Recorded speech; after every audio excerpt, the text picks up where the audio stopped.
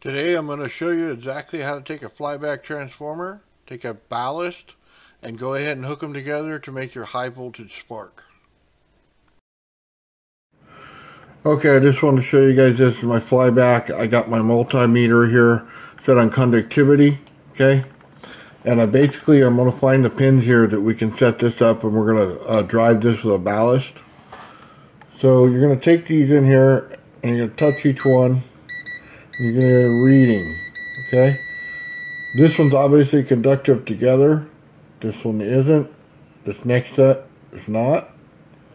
No. Right. There, we got another conductive set. No. No.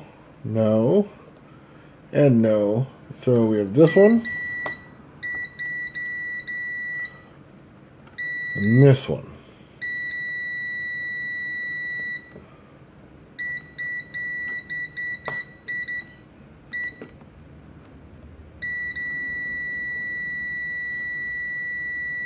This one's higher than the other one. We're going to connect our ballast to these two right here. Okay? Okay, here's our ballast right here. Here's the cables coming out of it. I have three. I have a blue one, another blue one, and a red one. Now, don't let this confuse you. We're only going to use two. Okay, so pick one of the blue ones and one of the red ones. Okay, and we're good to go. Does it matter which blue one you pick? No, it does not. This one just gets capped off, and we'll leave it alone. On the other side of this, we just have hot and common. Okay, this is normal AC wiring from your wall. We're just going to hook it into a plug here. Here we go. This is our plug. We got the cable. Let's look over here. It's real simple. Black goes to black, white goes to white. Okay? There's no ground wire in this one. It's a straight up regular 2. Okay, we go into our ballast. What are we using here today? This is it. Get that number right there if you want it. Okay. And basically we're just going to be putting some higher voltage into this. Okay. So now, what's the next step? We're going to hook it to our flyback right here. We're going to solder this in, and you may have a question, does it matter which side blue goes on or which side red goes on? And the answer is no. Does not matter. All that matters is that we solder them in. So, here we go. Solder that one in. It's good to go. And here we go.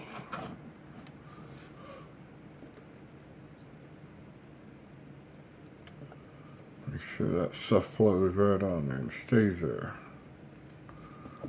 Okay, we are good to go.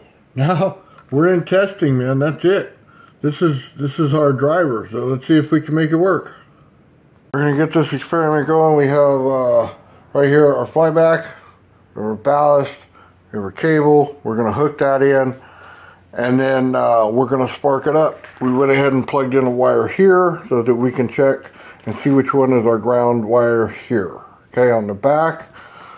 So take a second, plug this in.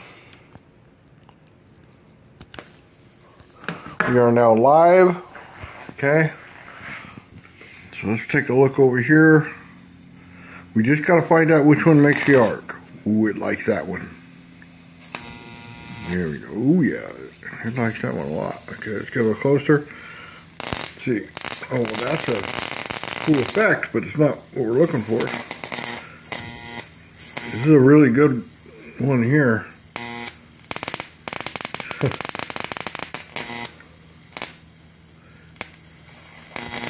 It's that one right there.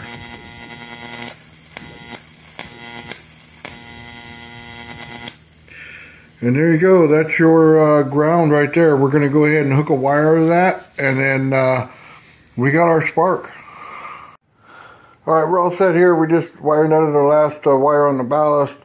We went ahead and hooked in our negative right here from the bottom. We have both parts hooked into a simple spark gap here. And it is live right now, so I can smell the ozone. So let's go ahead and move it in and get our spark. And here we are. right there. So it can go out a little further, but that's about where it likes to be. So this is real simple. We got about, what, maybe an inch out of this thing, a little less, 3/4 about right there.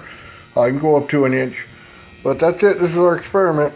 All right, so there it is. There's the ballast running it, okay, and then there's your flyback, okay, and there's your spark. Enjoy. Thanks, guys.